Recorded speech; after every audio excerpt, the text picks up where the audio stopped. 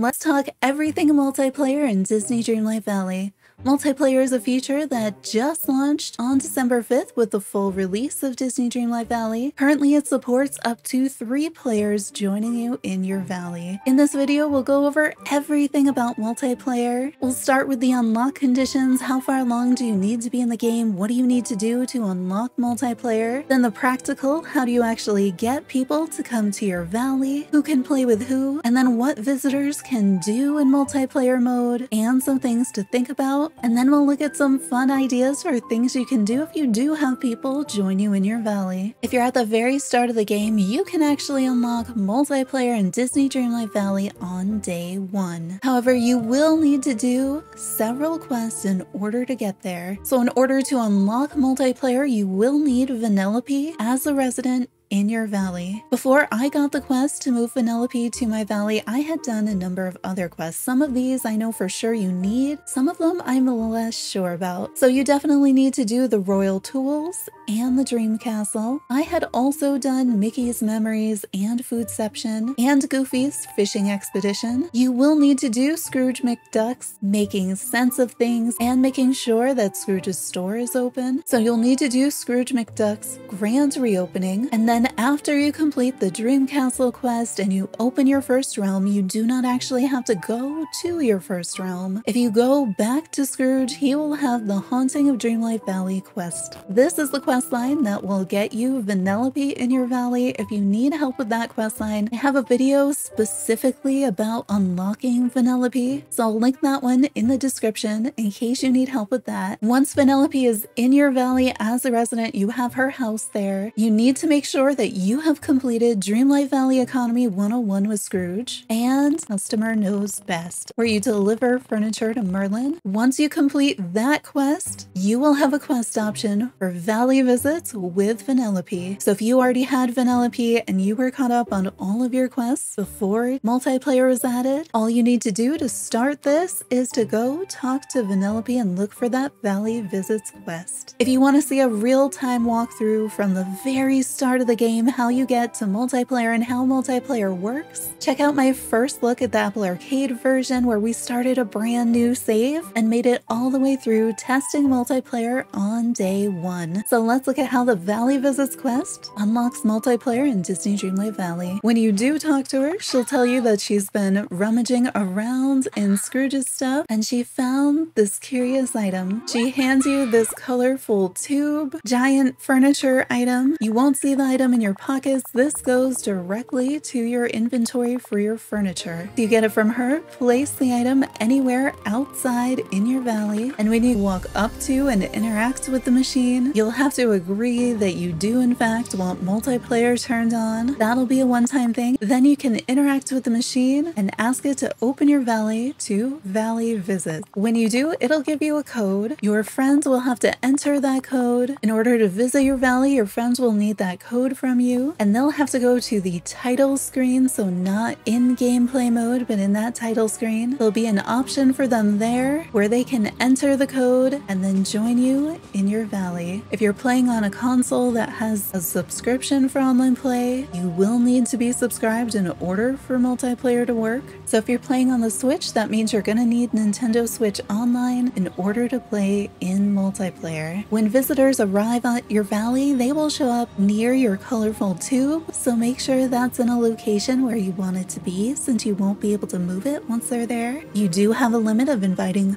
3 friends at a time to your valley. I have tested this on the Nintendo Switch with another Nintendo Switch player and then also on the Nintendo Switch with Apple Arcade. And the way that players show up across the different platforms is a little bit different, but I think it's important to keep in mind. When we were playing with 2 Nintendo Switch accounts, the player's Nintendo Switch name was displayed on the screen. So whatever your Nintendo Switch account name is, regardless of what your in-game name is, that name would be shown to everyone else in the valley. So keep that in mind. At least on the Switch, you can change that name whenever you want. Now, when we were playing on the Nintendo Switch and with an Apple Arcade account, on the Nintendo Switch, instead of showing any player name, all it did was have a little bubble above the host's head that said host, and above the player it said player 1. So I would suppose whoever comes next to the valley would be labeled player 2 if they are cross-platform. Now I don't know for sure, but I imagine the way this works is if players are on the same platform, it may show your player ID or your gamer tag regardless of what your in-game name may be. So like it does with the Nintendo Switch account showing that name, I imagine if you had two Apple Arcade accounts, it's probably going to show your Game Center ID. If you were playing on Steam, I would not be surprised if it showed your Steam name. So keep that in mind when you're playing. If any of those might reveal your real name and you don't want that to happen, you may want to see if you can change it or test it with somebody that you know before accidentally revealing information to other people. So a big question we have is there crossplay? Can players on different platforms play together, and which ones? And the answer is yes, there is crossplay. The only exception is for PlayStation. Just like it was for Dream Snaps, PlayStation can only play with other PlayStation players, and all the other platforms, including Apple Arcade, can play together. The system is functioning normally. Now, right now, at the launch of multiplayer, Xbox and the Microsoft Store are having an issue with crossplay, so Xbox can still multiplayer. However, they can only multiplayer with other Xbox users. But once they fix that, they should be able to do multiplayer with everyone else. In multiplayer mode, you'll notice that the menus have changed for you. You are unable to progress in any of the online events, like Dream Snaps, the Star Path, and your quest menu is completely gone because you cannot make any progress on quests with your friend there. You also cannot use any of your tools, and currently we do not have any emotes.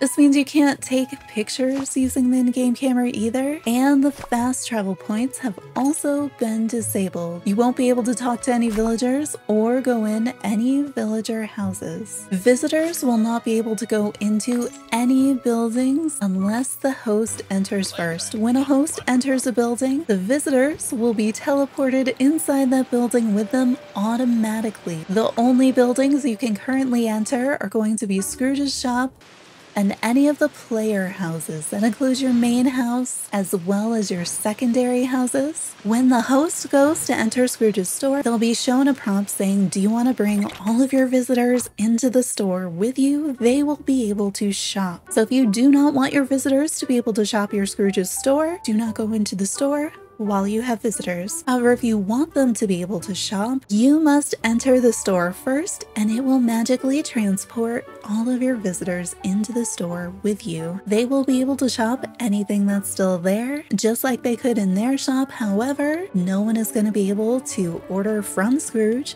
because no one, not even the host, is able to talk directly to the villagers. We don't know currently what happens if a visitor were to buy a clothing item from your store, because we know that the clothing does not respawn after you buy it out of your own store, but I don't know for certain if the game is taking its cues from what's been bought from that store or what appears in the player's inventory. So it may be possible that a visitor buys a piece of clothing from your store and that piece of clothing never shows up again, or it could be that the store reads the player's inventory, and because the player is not the one who bought it, maybe it does come back. But I might be kind of careful and maybe don't buy clothing from other people's stores just in case it messes it up for them. Furniture does come back around, so that side of the store should be okay. And then similar to entering, if you want people out of the shop, the host must exit the shop.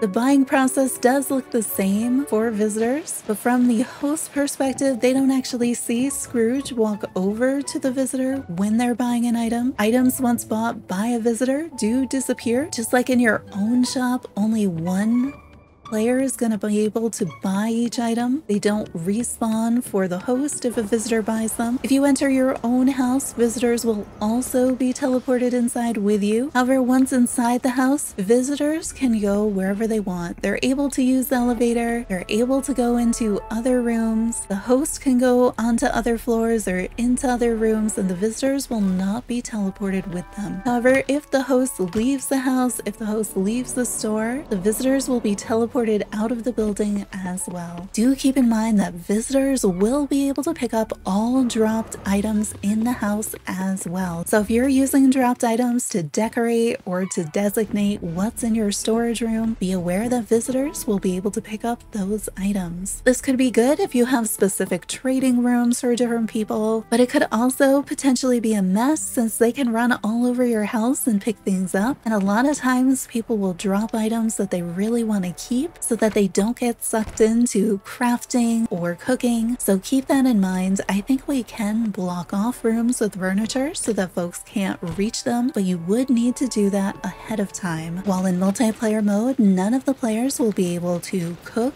or craft. So things like we would do in Animal Crossing where someone would bring you all the materials and you would craft them something, you won't be able to do that. Players can interact with furniture, so turning things on and off. However, none of the players are able to sit on any of the furniture when visiting for some reason. And we already knew multiplayer is limited to the main valley, so you cannot do multiplayer in the expansion area. Although you can change your clothes in multiplayer, notice that critter companions do not show up and follow you around in multiplayer. For the most part, the host and the visitors will all have the same permissions in the valley. So if you're trying to see if somebody could get to something or pick something up, you can turn on valley visits and then go try to pick things up yourself. We've tested quite a few things, but not quite everything. When someone is visiting your valley, they will be able to pick up most dropped items. So we dropped fish, materials, and flowers, including items from the DLC, although my visitor was also someone who had the DLC, and they were able to pick up everything. In addition to this, they were able to pick up spawned items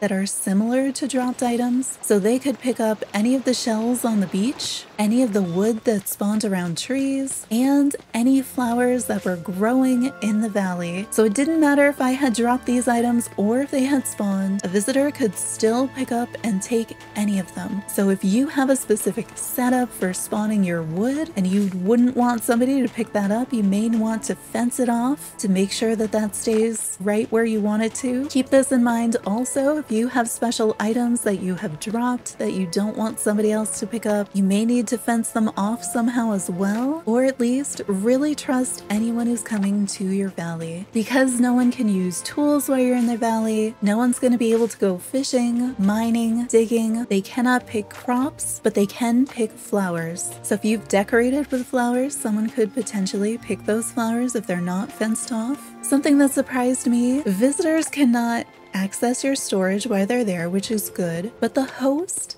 can also not access storage. So you can only trade for things you can drop pretty much by dropping them and the other person picking them up. It's not a formal trading system. That's what we saw in the trailer. It's exactly what we expected. However, if you are going to trade, that means that you need to already have all of those items in your pockets or on the ground before opening your valley to valley visits, because you will not be able to access your storage after you open your valley. So make sure you're doing some planning. Also make sure that you have enough room in your pockets if you're going to need to pick something up, because no one's going to be able to access Goofy's stall to sell things either. You cannot access Kristoff's stall while they're there. So if you were hoping to, say, trade pumpkin seeds, you would need to purchase them in advance for the other person. So keep in mind that the other person will not be able to shop at Goofy's stall, but neither will the host. It seems like visitors cannot pick up special items like the candy buckets from Halloween. However, they can probably pick up candy if you were to drop it for them. Now, we tested a lot of items and visitors were able to pick up absolutely everything. There was one exception. So we did test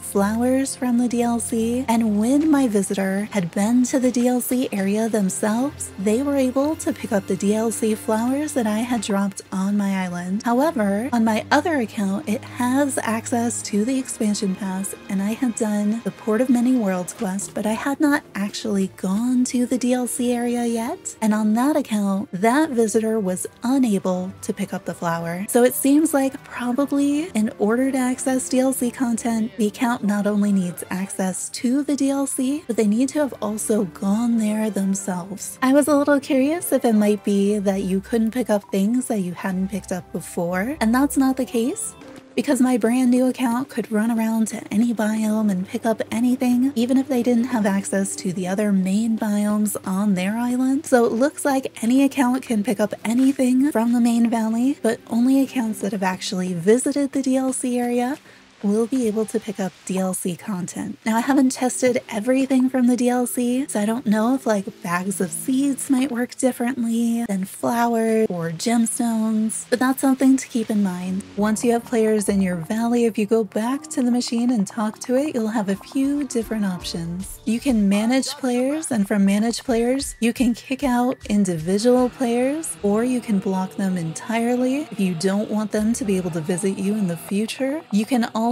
get a reminder of your code, so if you click through those options too quickly and you need to invite someone, you can just go back to the machine and it'll tell you your code. And then when you want to end multiplayer, you simply close your valley. Now, as soon as you close your valley, all the players in your valley will be disconnected immediately. So this is not the same thing as closing your gates in Animal Crossing so that nobody else can join you. Your valley is either open or closed. And when it's open, players can join and players can be in your valley. When it's closed, you are no longer in multiplayer mode. From the post on the website, we get a little bit more information about valley visits. In addition to being able to pick up dropped items, spawned items that spawn sort of like dropped items, enter player homes in Scrooge's store if the host enters them first. Players can change their outfits, but no one can access the furniture menu. Now, a new part of multiplayer that we couldn't get to work are pixel shards.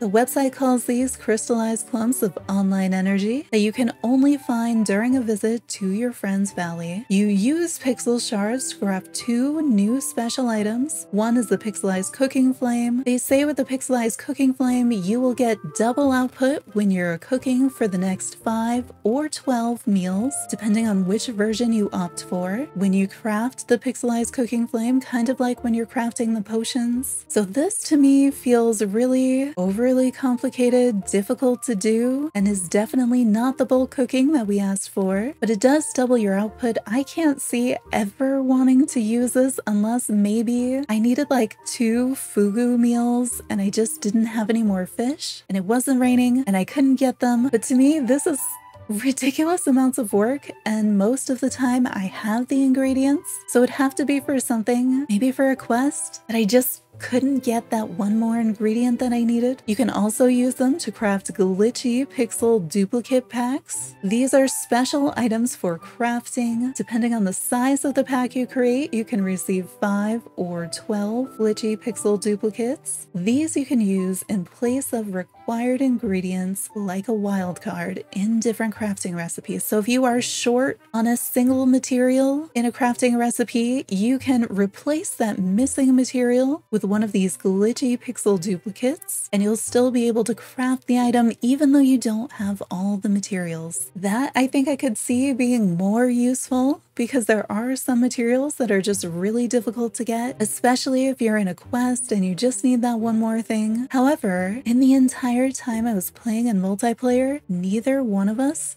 saw a pixel shard. So I'll have to play, I guess, a whole bunch more to see if I find any. So these are not things that you get really easily. We went around the entire valley never seeing one of them. So I don't think that this is going to be something to rely on. I feel like where we're gonna see multiplayer be particularly useful is for more advanced accounts, helping early accounts with materials maybe, or with player-made games, and for valley tours. I think those are the 2 things that I'm most interested in doing on the channel, but it could be useful if your friend gets that one item in their shop that they've had for a while and you just haven't seen yet. It does give you a chance to maybe get it from your friend's shop, since your friend cannot order things for you or trade furniture. But it looks like for the most part, multiplayer is exactly what we saw. They've done a pretty good job of locking things down for the most part so that people aren't coming and picking all your pumpkins and running away with them. They can't raid your storage, which is really important. I do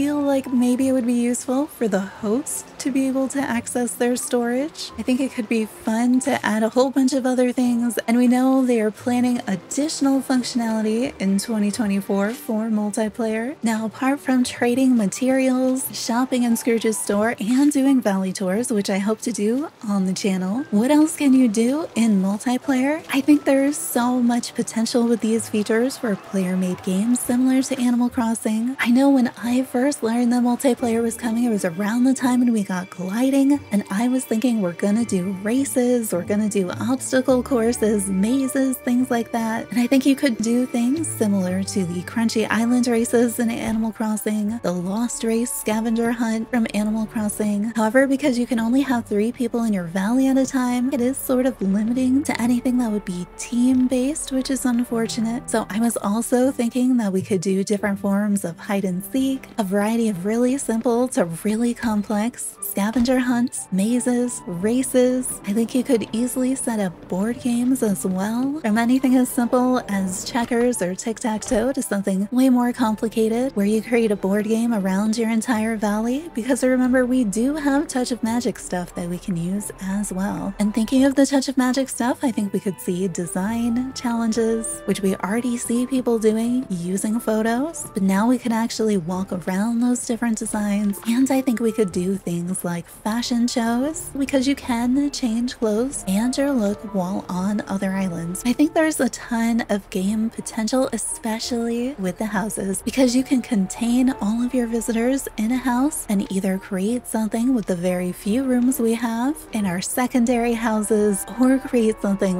really fun, interesting, and complex in our main houses with all the different floors and possibilities that are there. So even though these features are exactly what we expected, they are really simple. I think they come with a lot of creative potential for players to create interesting ways to use them, to create different games. I'm sure we're going to test out a ton of possibilities on the channel, so if you want to take part in those, or if you have a fully decorated valley that we should tour, consider also joining the Discord, checking out our multiplayer channel where you can trade with others, you can share photos of your valley, submit it for valley tours, and help us plan what we're gonna do for multiplayer. So hopefully this helps you get some ideas for multiplayer and understand how it works in Disney Dreamlight Valley. Subscribe for more Disney Dreamlight Valley content and turn on notifications to find out the next time we go live. Hope to see you there.